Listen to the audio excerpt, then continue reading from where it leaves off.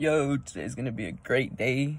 Got my first mod for the car for my N54, and you guys can guess by the title, I got me some dual cone intakes, and they're gonna be the color red. That's fucking lit. Let's go. Yep, so here we have them. I already opened it, but we're gonna get it going on the N54. Let's go. First things first, we just want to get rid of the cabin filter and this bad boy right here, just to give us more freedom, so we can put in the new intake. So for this little air thingy, we're gonna need two T15s for screws, 2 screws to take off. And then for the cabin filter, we got an 8mm socket, because we got 6 bolts to remove. So yeah.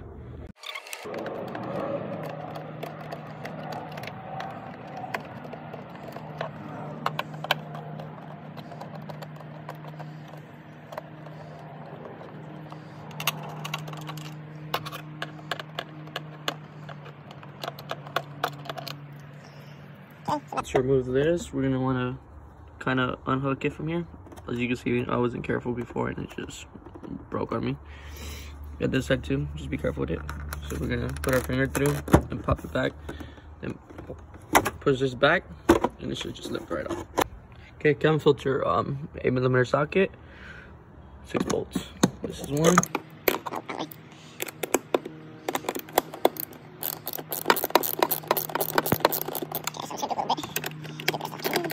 You can see, just be careful with tightening these back on. If you tighten too much, it'll just rip like one. So yeah. I'll make mistakes so you don't. This one, and this one back here. Sorry. And this one. So we get that off. And yeah. Okay, so these bolts take off. They're both 8mm. So yeah, I'll be doing that. And then this cabin filter thingy can come off easy. Well, actually, we're gonna have to remove that part. I'll show you how to do that in a minute. Okay, next up, to remove this shield. We're gonna want to just pull this straight out. Be careful though, because I kind of broke mine, and I just have these 2 that are working. So you're gonna pull, and it should come up like that. Then we're gonna want to take a fly head and just kind of like put it in, and then yeah, just like that. Oh shit.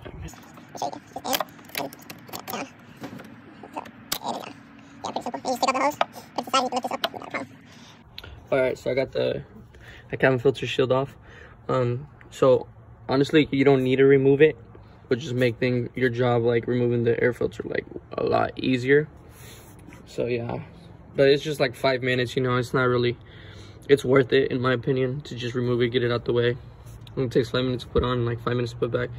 But now for the filter, we're gonna remove this clip, this clip, this clip, this clip, and this clip, and the hose right here. Simple, just pinch on both sides and pull up like that. And now we remove the filter. Actually, I can just show you guys. That was your first time doing it, it's gonna be quite hard, but you keep on doing it, just make it easier.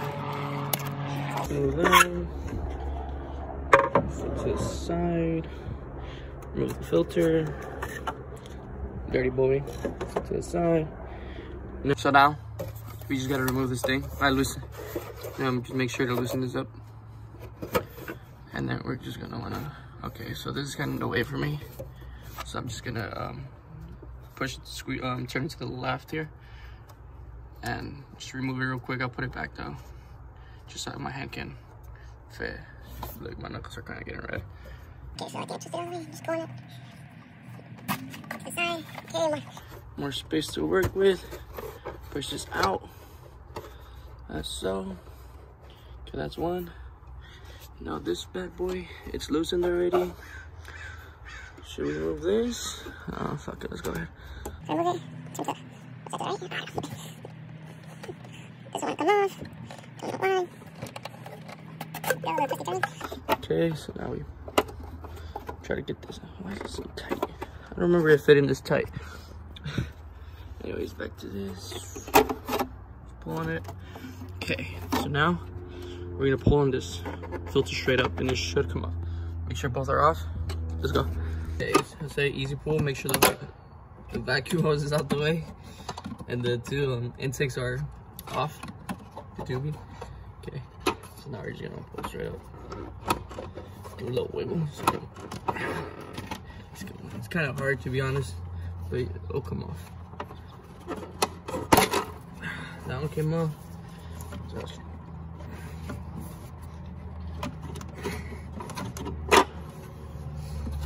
Hey bitch, you wanna come off or not? Okay, the other one's off. Kind of hurt my finger.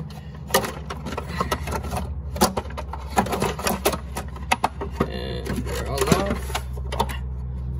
Alright guys, here are our cones for today. 1 cone, 2 cone. Got our clamps. Got our tubing over here. There's one, and here's the other. So let's get these on first, so we can get the cones on. Alright guys, we got our aluminum tube, so we just put it in. And then we're gonna wanna tighten it with the flathead, and same for the back. So I'm gonna put on both and tighten them up.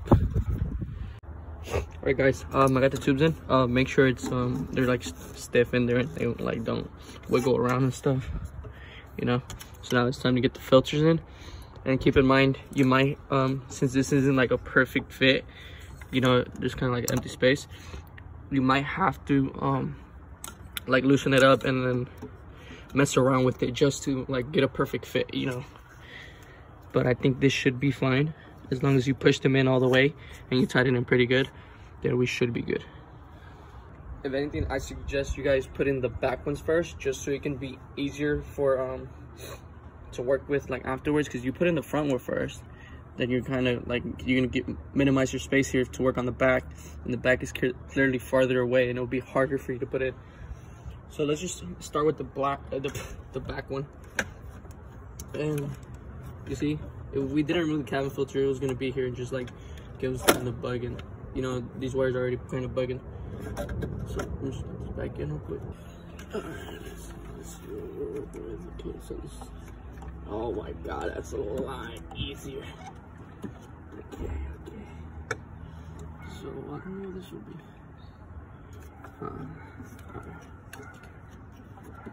Alright, before I tighten that one up, I'm gonna see if I can get the front one to fit with it. I'm not sure though. It doesn't look like it'll fit, to be real with you guys. So let's try to get this one. Let's get. Okay. Actually, this one looks pretty good. I don't know. I think you just need to work with this one a little bit. Give it a little more wiggle room or something.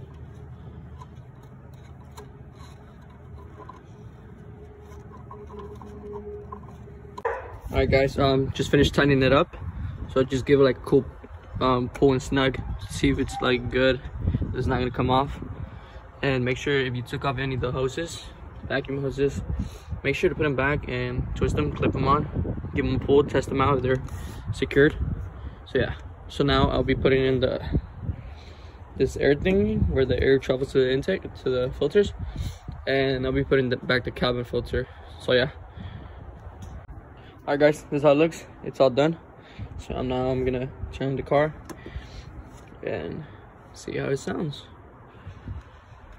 Looks pretty good. Pretty clean, my guy. Plus it matches with the burgundy out here a little bit.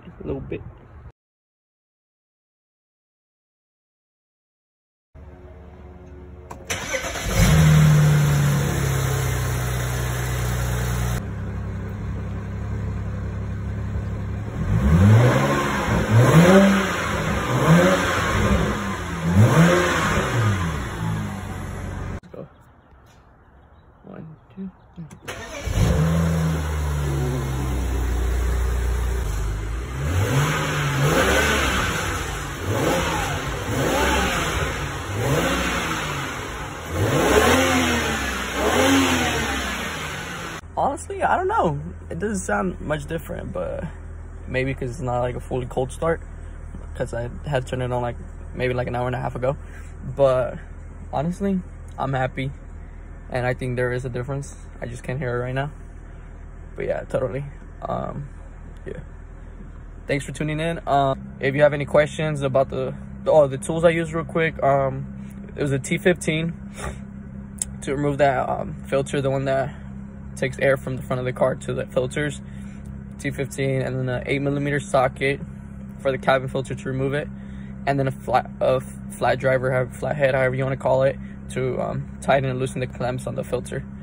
And then of course some little muscles, you know, to take off the stock filter, where you can find the filters. I got them on Amazon for like 110 bucks, pretty cheap, and they claim to put like 15 wheel horsepower. So yeah, that's it for this video. This video was mostly just for me, you know what I'm saying, just for me to keep a record, but I'll be posting it just to keep it for like anyone who's like me, that's just starting up and, you know, and has this dream, like what to do on the car, you know what I'm saying.